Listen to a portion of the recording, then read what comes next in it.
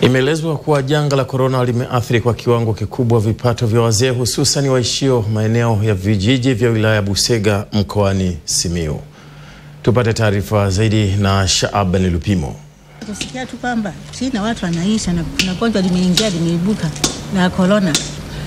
Siku moja tayari tukasikia kwamba na Tanzania limeshafika, kuna mtu amegundulika Arusha. Nyumbani kwa Bibi Amina Wazubu, mzee mwenye umri wa miaka 63, mkazi wa kijiji cha Nyashobi, kata ya Mwamanyiri, wilaya ya Busega hapa mkoani Simiyu, anaishi na wategemezi wake wane. Anasema uwepo wa janga la ugonjwa wa homa kali ya mapafu, yani COVID-19, unaosababishwa na virusi vya corona umeathiri kipato chake, hatua ambayo inachangiwa na kudorora kwa mzunguko wa biashara aliyokuwa anafanya.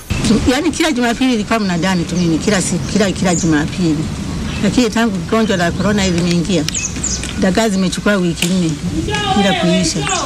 Sasa zilizoisha nikaacha kabisa. Bibi huyu pengine anawakilisha kundi la wazee wengi hapa nchini Tanzania walioathirika kiuchumi kutokana na kuwepo kwa janga la corona, ambapo wengi wao kwa sasa waendi kwenye shughuli zao za uzalishaji wakihofia kupata maambukizi, hasa ikizingatiwa kwamba ugonjwa huu unahatarisha zaidi maisha ya kundi hilo. Uchumi ni shida tu, tulikuwa tunalima tukaranga, tunalima tuhindi. Sasa kututembea tunashida.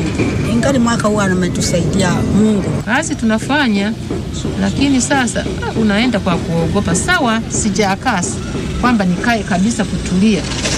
Naenda kwa pole ili nisikose chochote. Kuhusu elimu ya kujikinga, je, tuliyosikia ya kuwa tunanawa mikono na nini, lakini hatujapata vifaa kamili vya kuweza kufanya kujikinga. Msikae kwa banana, na mtu akipiga chafu ajifunike kwa mikono yake, asipige tu holela. Watetezi wa haki za wazee wanasema pamoja na athari za kiuchumi wanazozipata wazee kwa sasa kutokana na uwepo wa janga la corona, elimu zaidi ya kujikinga na ugonjwa huo inahitajika kwa kundi hili.